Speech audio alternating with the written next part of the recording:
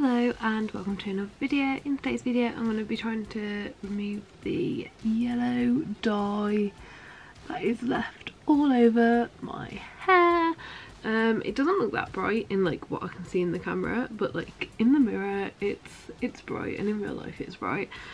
So yeah, I'm going to be using colour before.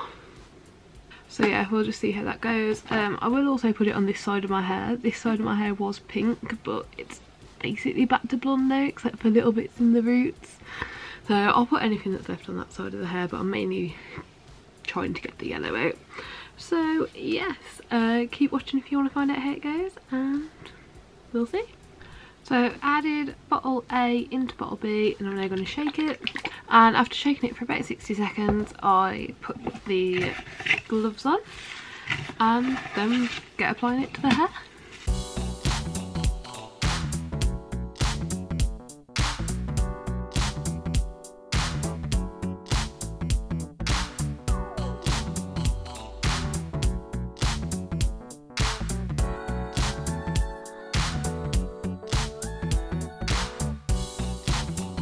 Okay, so it's all over the yellow side. I'm now going to add it to the pink side, or what's left of the pink side, and then once I've done that I'll wrap it in cling film and leave it on for 1 hour before washing it out. Okay, so the cling film is on my head. I'm going to go jump in the shower. I'll be using Buffer C and just following the instructions as usual, so we'll see how it goes. I'll check back in once my hair is dry. Okay, so this is the result. As you can see, it's still yellowish, but it's definitely lighter than it was. There are, however, still some yellow bits, especially towards the roots. And as you can see, Jay has appeared.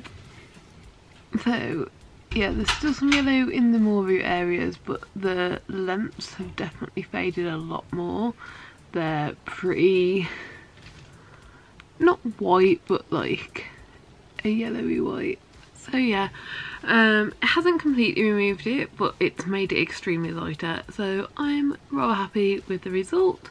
On this side it basically got rid of the entire colour except for the bits right close to the roots. But yeah, this side was basically completely faded anyway, so it was the more yellow I was concentrating on.